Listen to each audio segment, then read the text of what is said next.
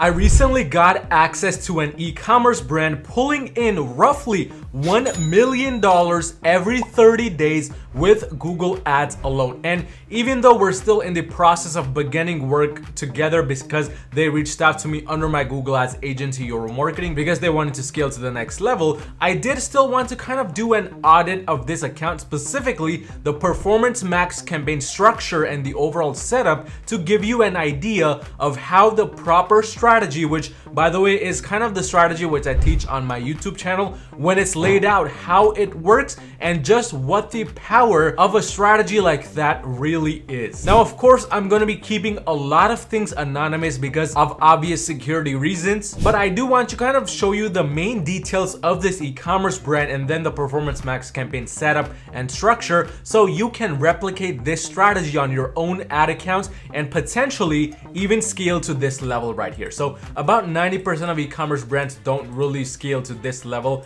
that this brand is at, but even in the last 30 days alone, despite having 2 days where for some reason the ad stopped working, the overall account did about $1,014,949 in total revenue and spent only $112,000. So that's a very impressive 8x ROAS, but unfortunately it breaks even at an 8x ROAS, which sounds pretty wild, but it's the unfortunate truth, hence why they reached out to me under my Google Ads agency to help them scale the brand even further. But there's a lot of different campaigns going on at the moment within this e-commerce brand, specifically 441 campaigns, and it's a mixture of Performance Max along with shopping, along with only a very few number of search campaigns. But for the sake of this video, I want to go inside this first campaign right here, which is a PMax campaign running at a decent budget of about $2,900 per day. Keep in mind, this budget is something some brands spend a month, so this brand is going above and beyond with the daily budgets, hence why they're almost the #1 brand in their overall niche, but unfortunately it's not the most profitable brand because of various issues. But regardless, still a pretty big feat to get to this levels, get about a 7.53x ROAS, and that's why this campaign alone generated about $261,307. Let's now go inside the campaign and check it out a bit further to understand the overall setup. So within the last 30 days, it has generated 183 sales. This is a high ticket store, hence why only with 183 sales, it generated $250,000. But let's start off by going inside the asset group section, because essentially this is where 95% of e-commerce store owners or CMOs, whoever's handling the ads for the brand, kind of get caught up on. They don't know if the perfect strategy is to not have any assets. They don't know if it's to have multiple different asset groups, so on and so forth. So with this e-commerce brand, not saying that this is the perfect strategy by any means, by the way, but what they decided to do is they decided to have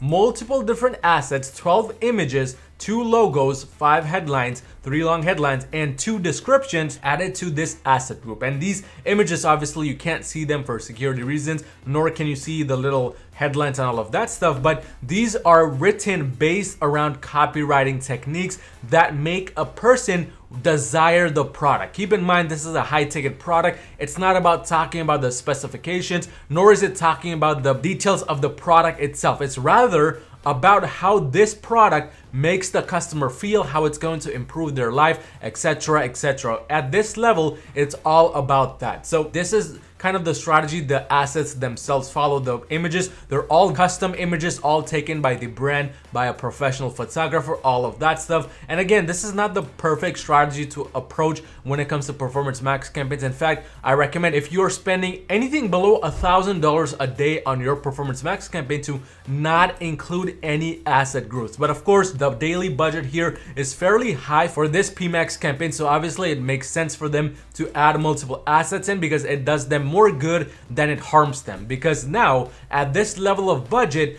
the campaign has no issues testing all of these asset groups comfortably while also testing the variety of different products within this PMax campaign, which then we'll go into the PMax campaign very shortly. But for the asset group section, again, to kind of recap, they have multiple images. It doesn't really matter how many images you have. Of course, the more budget you have per day to spend, the more images you can add. Otherwise, I recommend you keep this shopping feed only. But they've also added audience signals. These are just all previous customer lists or people who have interacted with the business in some way, shape, or form. So pretty straightforward approach when it comes to the asset groups. Now moving on to the product section, because this is where things get a bit interesting. So if you notice, first things first, there's a few products which are ready to serve, but there's also a lot of products which are actually inactive. So in total, there's about 148,000 different products within this e-commerce brand, hence why they had 441 different campaigns running at the same time, because it does not make sense for any campaign to contain all of these products together, because no matter what budget you have, unless the budget is like $10,000, $50,000 a day, it's not going to be able to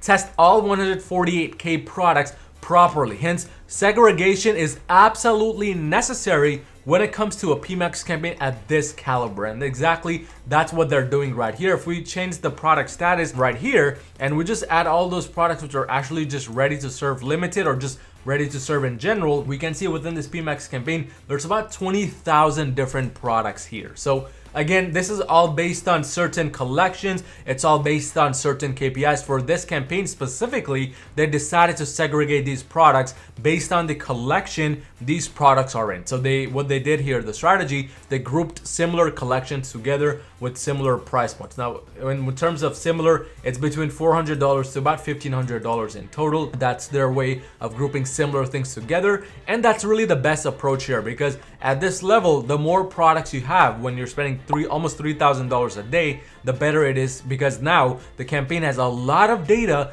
coming in every single second, every single minute, every single hour, which it can then use to sell these products further. Hence, why they're able to scale to $1 million every single month. That's the general structure when it comes to the product. They have segregated out based on collections, which is, by the way, exactly what I teach on my YouTube channel. There's nothing different that they're really doing here. They're testing some PMAXs with no assets, so it's only a shopping-based PMAX campaign. They're testing other performance max campaigns with assets and products to make it both a search plus a shopping-based performance max campaign. And in terms of segregation, they're not just jamming all of the 40,000, 120,000 products together inside one individual PMAX. Instead, they're following the segregation-based approach. But that's pretty much what they're doing for the products. Now moving on to the settings section to determine what the actual setup is in terms of the settings. So pretty straightforward. Actually, there were a number of issues going on with this brand, which I pointed out, which resulted them in potentially working with us, which was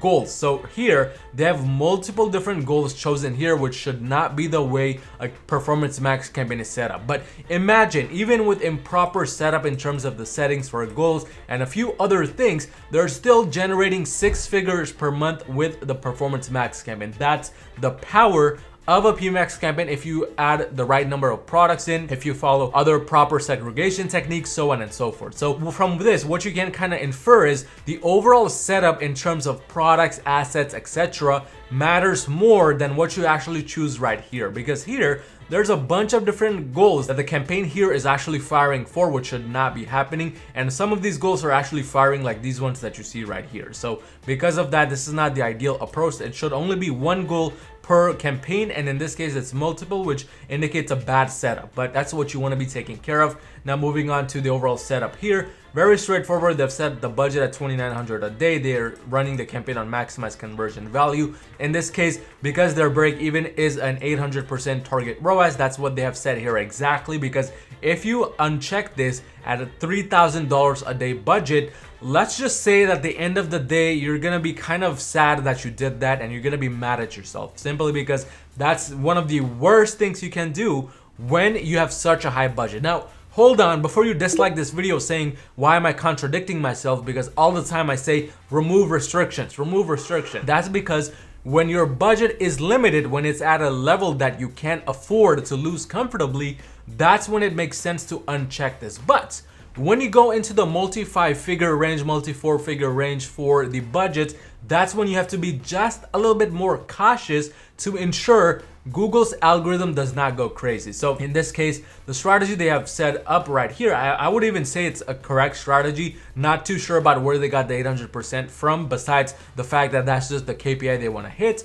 But this number, I believe it should be derived based off of the last 14 days to the last 30 days worth of data. And this should be the average of those ROAS numbers that you're getting in the last 14 to 30 days, or it should be even a little bit less than those. But again, that's the strategy laid out here for this e-commerce brand. And then they're only targeting one specific location, but for some reason, they're excluding certain zip codes of Michigan within this campaign, which I think is a little bit weird, but that's just the setup here. And then they have this first option chosen, which I don't recommend. I recommend this second option, which is presence of people in or regularly in your targeted location. So these are things that could potentially be fixed further for this e-commerce brand. And then right here, final URL expansion, they have it turned on. It should always be the second option because you don't want to give Google more control than what they already have. I mean, they're already controlling a lot of things for you.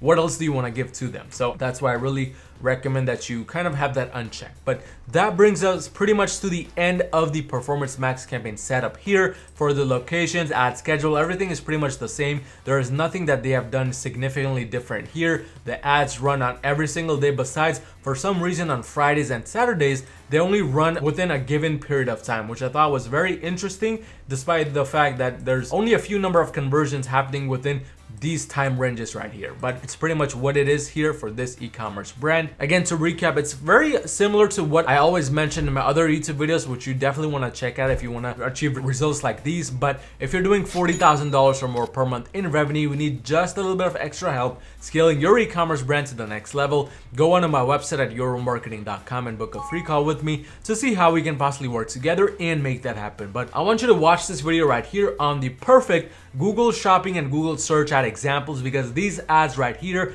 crushed it when it comes to Google Ads.